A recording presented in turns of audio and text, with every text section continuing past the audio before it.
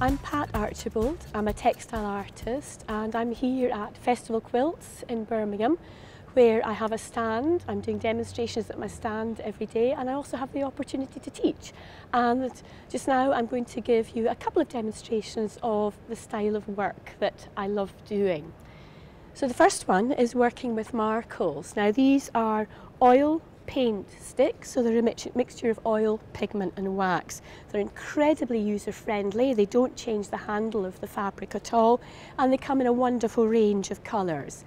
My favourite range is the iridescent colours, which provide a just lovely shimmer in the work that I do.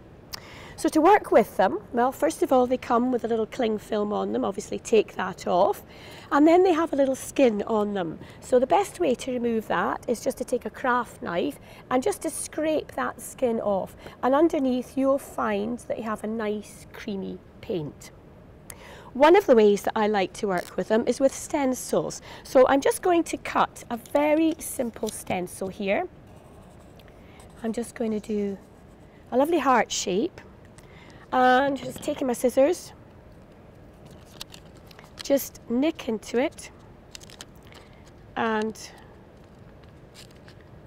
cut out the heart. Now this is going to leave you with an aperture, and it is the aperture that is going to be the important part of this. So just cut round. It's an asymmetrical heart, so I don't need to be too fussy about how I'm cutting it out, but there's a nice shape for me to work with.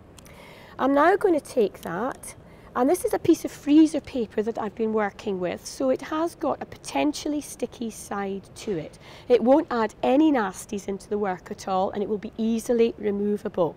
So I'm going to take it to my iron with the shiny side down, and I'm going to iron it in position there. Hot, dry iron, no steam required with freezer paper. So I'm going to take the markal, that soft creamy paint in a stick. I'm going to load some up onto my brush here, a nice soft stencil brush. Just check that you've got some on the brush there by dabbing some off on some kitchen towel. And then going to your stencil, brushing in from the edge of the stencil, and that will give you a nice sharp edge in a minute. Don't overload the fabric with paint at this point.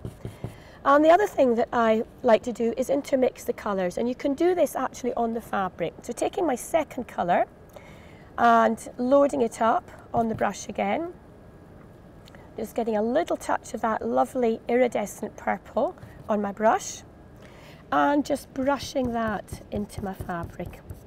So I'm blending the two colours within that heart shape there. Now it doesn't look as if I put an awful lot of paint on the fabric there. The mask makes it a little bit confusing, so you can just check it by peeling off an edge, and if you think there's enough paint on the fabric, and I'm absolutely sure there is, then peel off your freezer paper template, and then you have been left with a lovely image of a heart there. Now the first thing I do, because I want to continue working, I'm so excited that I just want to keep going with the work that I'm doing, is I'm going to heat set this. So a bit of kitchen paper, top and bottom, and just iron that off. Now that will be a first heat set. That's going to allow me to continue working with the piece. I can layer it up, I can stitch into it, I can embellish it with my threads.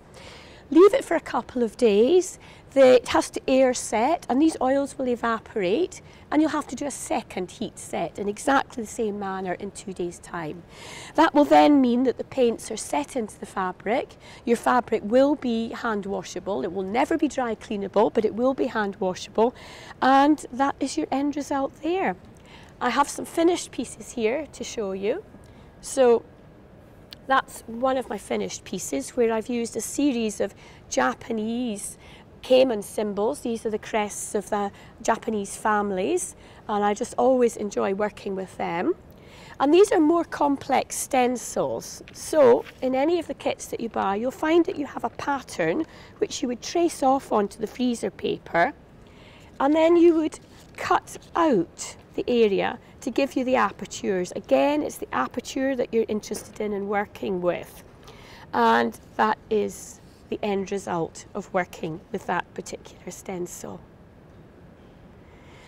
You can also add texture into the work that you do, and you can do that with anything around the house that has some texture in it.